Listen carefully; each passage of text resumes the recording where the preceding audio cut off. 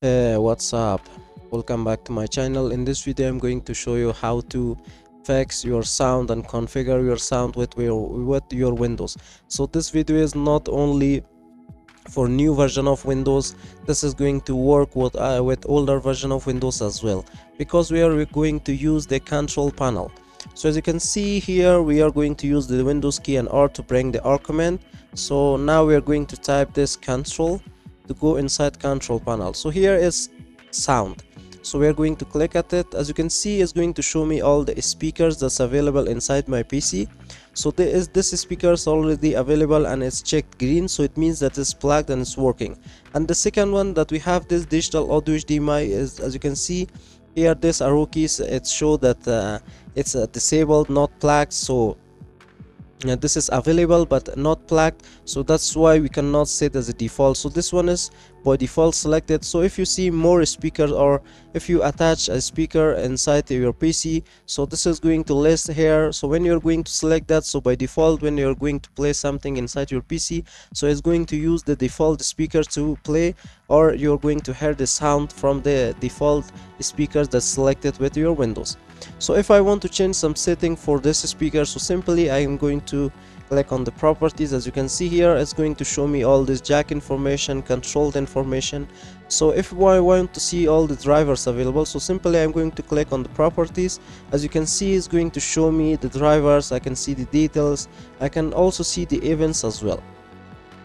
So here is the level which we can use to load the sound of. By this taskbar also you can decrease, and if you want to increase it from here, as you can see, as when I'm putting my cursor, is going to show me is 100%.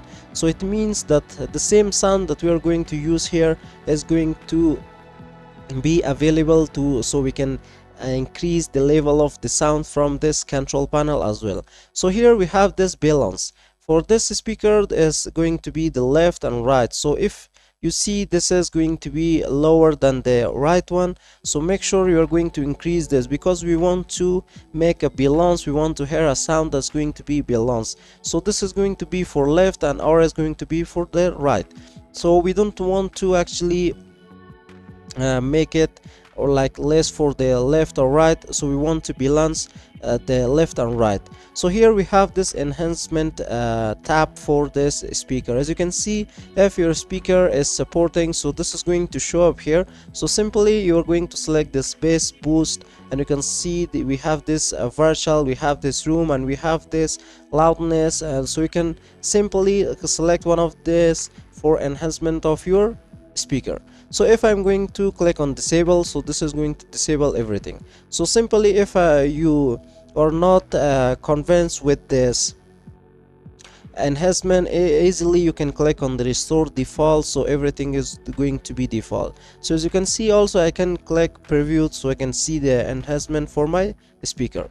So if I go to this advanced, as you can see, I can change the quality of the speaker. So as you can see here, by default is DVD quality. So if I want to select one of these, like Studio, this quality with this byte and this gigahertz, as you can see here, we have this studio quality, we have this CD quality. So you can change that if you want to, but make sure when you're going to use one of these, make sure your speaker is properly supporting them, because when you're going to select something with a big gigahertz, it means that your speaker should support that.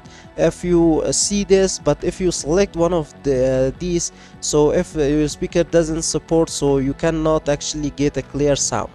So I can click the test as well, so I can test it before I'm going to apply or okay. So also we have this sound that we can use for the format. So simply, if I'm going to select this Windows Sonic for headphones, so simply I can that, but for me Office going to be okay, so I don't want to change my sound format here.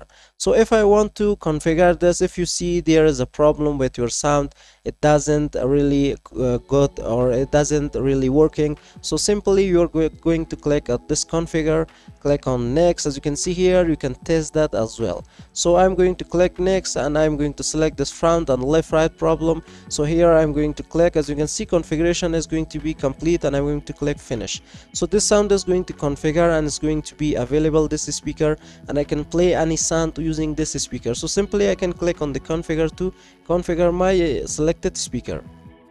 So as you can see for the recording, if I go now this microphone is selected or attached inside my PC, so it's showing me that this is run. So if I want to select this one, so simply I'm going to select it, and here I'm going to set this as a default. So whenever I'm going to record something, so this PC is going to use the default microphone for my recording. So make sure when you're going to make a video for YouTube, or maybe you're going to make a video for something else, so make sure you're going to select a microphone that's properly attached inside your PC and you are sure about it that it's going to work for you.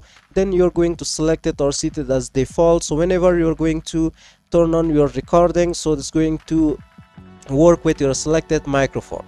So if I want to change some settings for microphone, so simply I'm going to select that and click on properties. So this microphone is not going to be the default one, but when you're going to attach an external one, so definitely this is going to list here, and simply you can go to this properties and you can change some of these options. As you can see, if I go to this listen, so simply I can listen to this device, I can check this, or I can go to level. So as you can see here, I can increase the microphone, and also I can increase the microphone boost. So as you can see, if your microphone is supporting more boost, so you have to increase it. For me, it doesn't actually not going to support too much. As you can see, let me show you. If I go to the properties, click on the levels, it's going to be plus 10 dB. If I'm going to increase this, so my microphone doesn't support, so you're going to get not a good sound. So make sure your microphone supporting this Microsoft Boost and you increase it.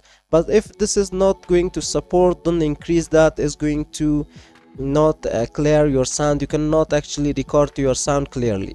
So from here I can increase the sound as well. If I go to the advanced, so simply I can change the same setting that I can change for the speaker, that we can put this to CD, DVD quality, studio quality. So again, it's going to be something that is called this channels that we are going to use, this gigahertz that we are going to use with our sound. Make sure your speaker or microphone is supporting.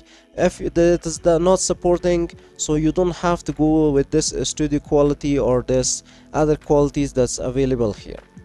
So we're going to close this for now. As you can see, I can go to the sounds, I can see all these sounds inside my PC. So here play Windows startup sound, so I'm already put here. So if you uncheck this, when your Windows going to start, so no sounds going to